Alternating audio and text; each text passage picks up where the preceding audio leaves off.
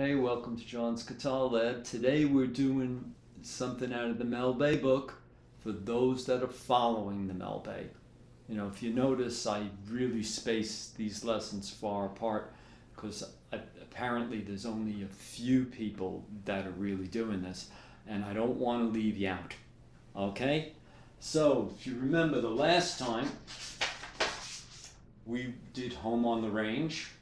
And there were a few spots in there. I know that we put out, about the C minor chord going this way. That would be the 1, 2, 3, and then in the third measure. Anyway, hope that came out well. If there were questions, and I didn't receive any, so that's good.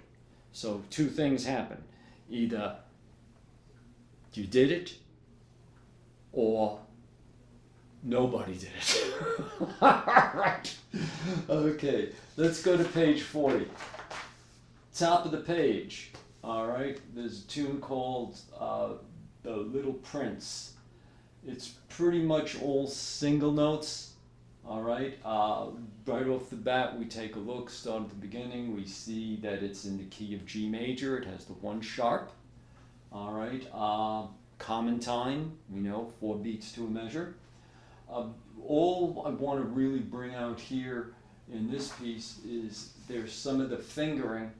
When you get to the second measure, you'll see that the G, where you'd normally finger with this, they want you to use this, because what's happening, it's setting you up for the following measure.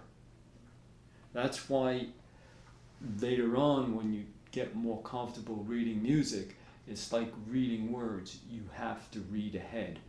So before you even get there, you say, oh yeah, I know I have to do this small hand shift.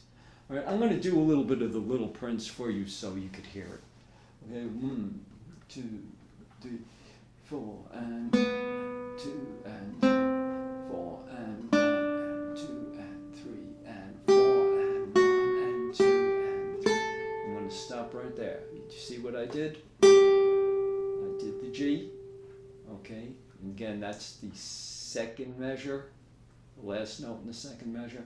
And then in the third measure, we go to the F sharp with the first finger, we do G with the second finger, and then we just reach over with the pinky.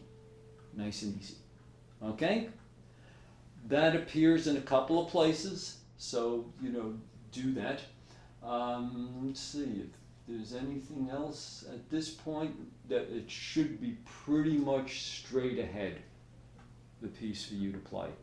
All right, I'll just go through it real quick, okay? 1, 2, from the T, and 4, and 2, and 4, and 2, 3, and 4, and 1, and 2, and 3, and 4, and 1, and 2, and 3, 4, and 1, and 2, and 3, and 4, and 1, and 2, 3, and 4, and 1, and 2, and 3, and 4, and 1, and 2, 4, and 1, and 2, and 3, and 4, and 1, and 2, and 3, 4, and 1, and 2, and 3, and 4, and 1, and 2, and 3, 4, and 1, and 2, and 3, and 4, and 1, and 2, 3,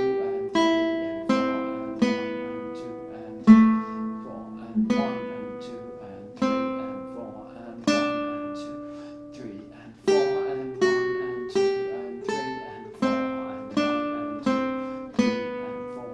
okay. There's another measure to it, but it's pretty much the same, the repetition, and with this, okay? Very important, F sharp, G, and A. The second part, all right, because this piece is a duet, again, that one's straight ahead. I'll let you work with that. I don't see any place that you should have any difficulty, interpreting it. All right? What you need to do, set the metronome and just play it. All right? We're going to stop on The Little Prince. We're not going to go down and do the piece that's below it on page 40, Carry You Back to Old Virginia.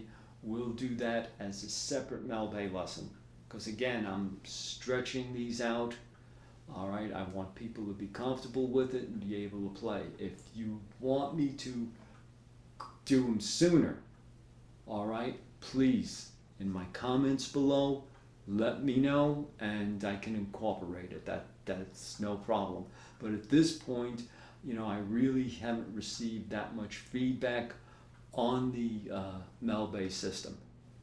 All right, but I'm hoping there are some people out there that are using it. So, you know, if there's something, please contact me.